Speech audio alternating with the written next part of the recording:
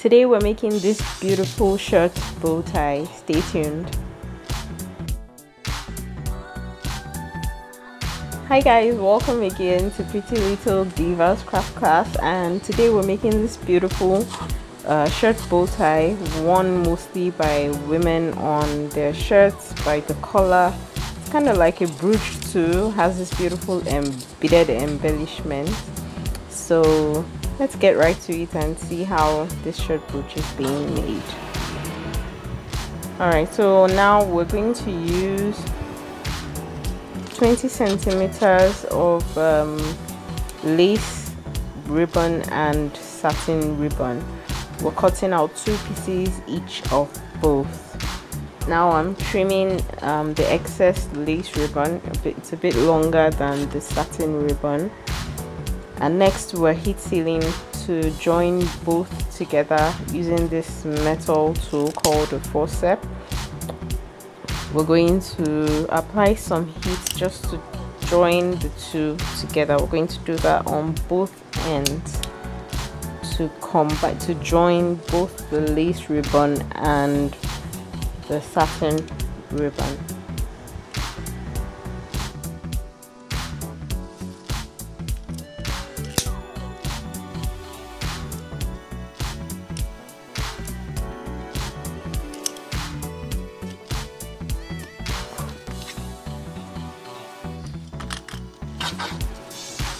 Alright, now we're done heat sealing. The next thing would be to fold each ribbon into just to locate the center. If you cannot do this, you can always use your ruler to trace the center and use a head pin or any kind of pin you have to mark that center point. There's a reason why we're doing this. We're going to do this same thing for the other ribbon. We're going to locate and mark the center and just pass it through that same head pin. This is to get the center of both ribbons, just to make it accurate. If you're gonna be wearing a collar brooch or a shirt bow tie, you want both the left side and the right side to be equal, so we have to be a bit careful or a bit meticulous when it comes to locating the center of your ribbon. So here we have located the center. Now we're just going to form our first bow by folding and passing the tip. Remember we have heat sealed, so there's very little possibility of our ribbon pulling through of our pin pulling through the ribbon. So we're just going to repeat this same procedure for both for all 4 ends.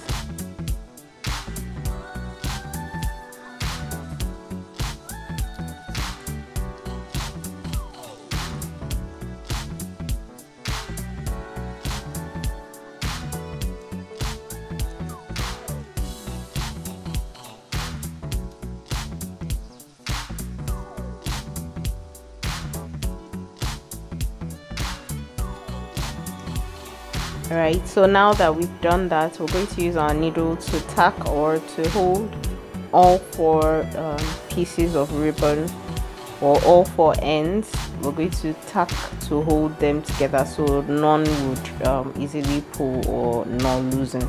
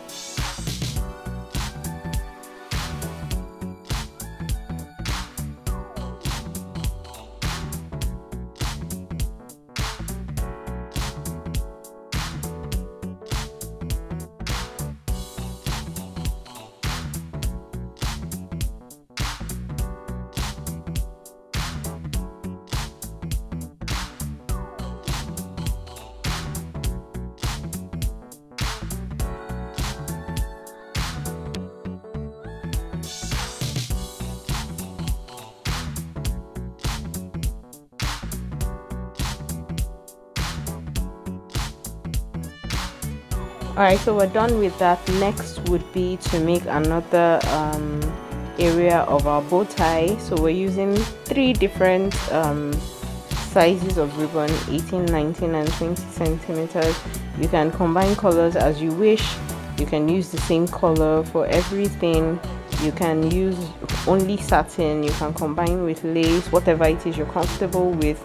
So what I'm trying to do here is to make another set of not a complete bow, but just to fold the ribbon in this way so that we can use it to decorate the bow. We're going to add this on top the bow that we just made.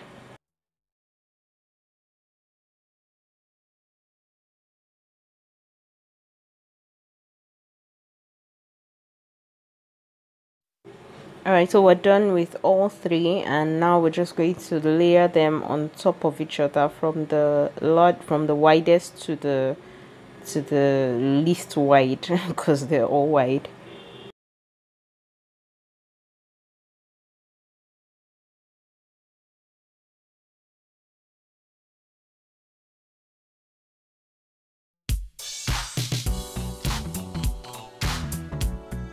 Alright guys, the thing is I would right now all I have for this is my hot glue. Another very good substitute if you want to make seamless work like this would be to use the double-faced sellotape. It's sold in most craft stores. You can just ask them, the ones that are not chunky and the ones that are transparent, not the white ones. Those would leave less residue. The problem with hot glue is once it dries up, it kind of makes your ribbon to be very thick at that end, so it will be very difficult for your needle to pass through it. Say you want to pass your needle through it for some reason.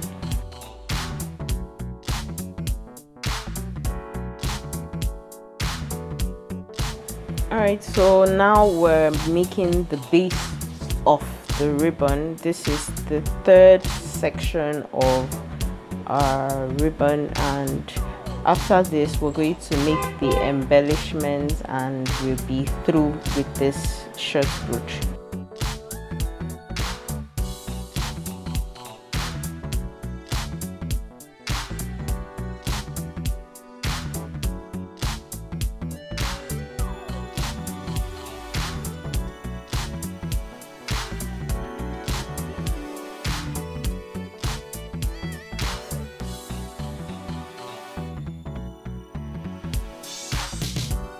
Alright guys, if you love what you're watching so far, please do like this video and subscribe to this channel so you would see more of content like this on your notifications when I upload new videos.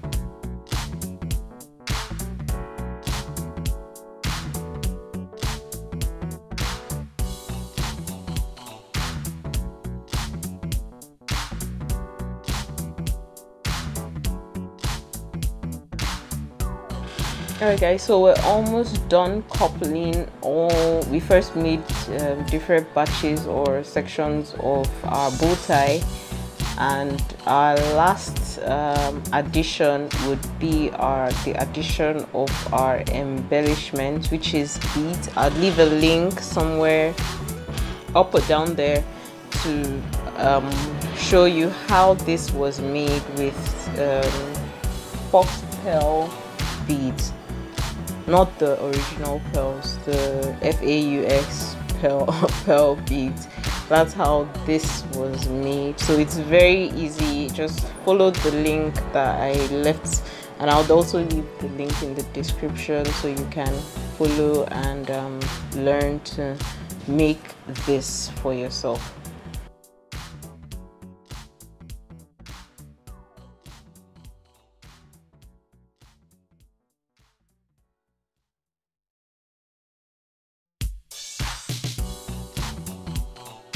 After adding our embellishment, the next thing to do would be to apply or add our brooch pin, and to do that we would be using a felt circle of 3 centimeters in diameter. We're just going to nip or cut both ends here. Just gonna cut it to make a little hole right there, and then through that hole we would be passing our wow, that's a bit big. We're going to be passing our brooch pin. If you like, you can attach way bigger brooch pin, not way bigger, something wider than this brooch pin. So after adding this, we're going to make sure we adjust and then apply some glue to secure our brooch pin. You can see it's dangling a bit, so we need some glue to secure.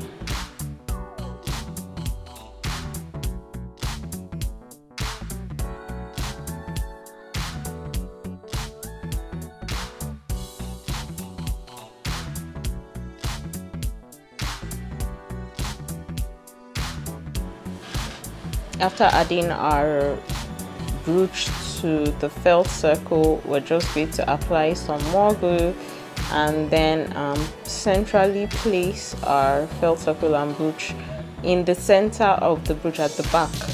Okay, so it's very important we centrally place this felt circle on the brooch, because we do not want our brooch, bow tie, our shirt bow tie, we do not want it to be lopsided when hung on our shirt. So try as much as possible to centrally place your brooch pin.